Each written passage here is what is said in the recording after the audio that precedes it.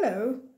Did you know that it's 6 months this week since we first went into lockdown?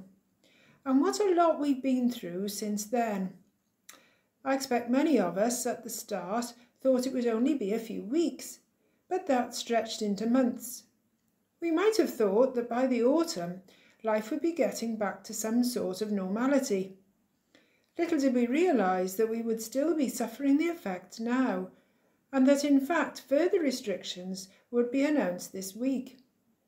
It's rather worrying to see the figures of new cases rising, the death toll going up again, and more people being admitted into hospital. Today we heard that one of our local schools has had to close for a fortnight as the head teacher has been diagnosed with the virus.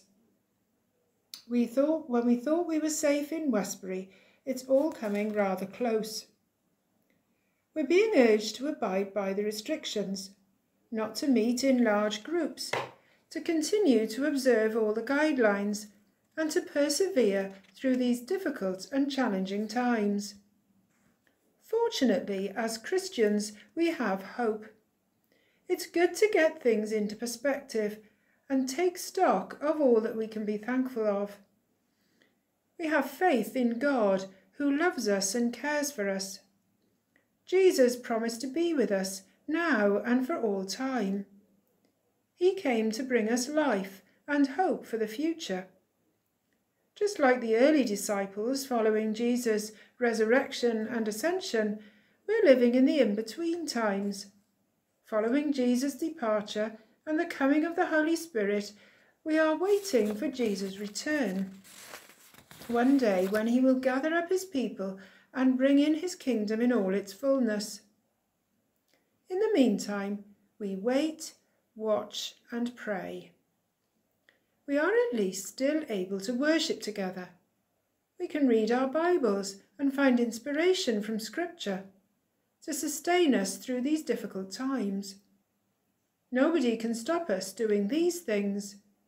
At least we're not being persecuted for our faith, like many other Christians in many other countries around the world. And many of us have the technology to keep in touch with our families and friends and keep up with our interests and hobbies. Whilst we may feel a sense of anxiety about the current time, this is normal. We're living in unprecedented times, and if we're feeling anxious, frustrated that our plans are being thwarted, worried about what all this will mean for the future in terms of our health, our loved ones, our jobs and the economy, then all this is completely understandable. There is hardly an area of life which has been untouched by this crisis, and we're going to be living with this for some time. But we are not without hope. As Christians, we have a confident hope and expectation that God will keep his promises. He will never leave us nor forsake us. He is always there for us, and we can turn to him at any time with all our fears and concerns on our hearts, and he will give us peace. I love these verses from the book of the prophet Isaiah.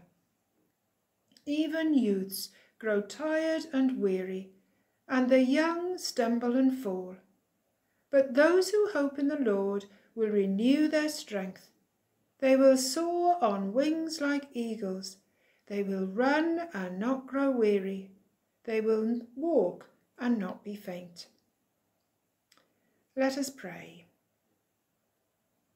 Heavenly Father, we thank you for your promises to us in Jesus, that you will never leave us nor forsake us.